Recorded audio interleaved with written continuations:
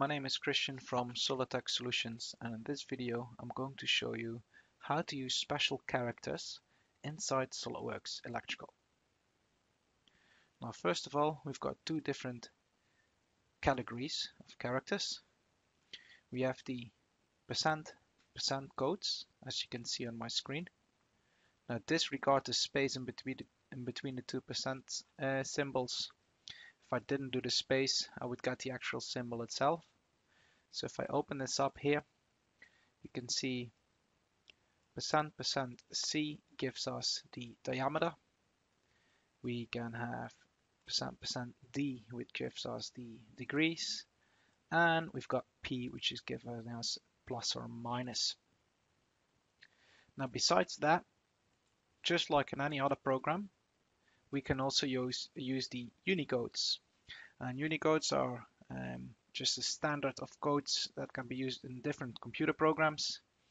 And if you want to see the character map inside Microsoft, you can do that by going to Start, All Programs, Accessories, System Tools, Character Map. And that will open up this special character map from here. There are two ways of inserting special characters from the character map. We can simply select the character we want, for instance the superscript 2. We can then hit copy, go to SolidWorks Electrical, type in 100, hit Ctrl V for paste, and hit OK, and you've got the superscript 2.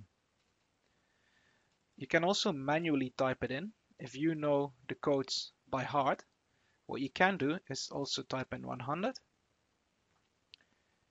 then a slash U plus 00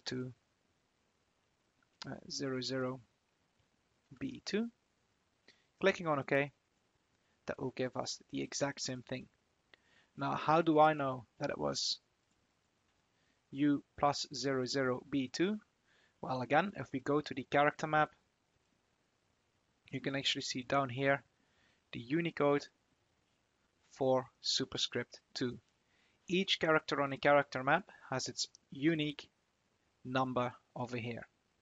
The only thing that you don't need to forget inside SolidWorks Electrical is if you want to use the code, you have to use the backslash and then type in the code, and that will automatically add the text into SolidWorks Electrical. Thank you for watching, guys.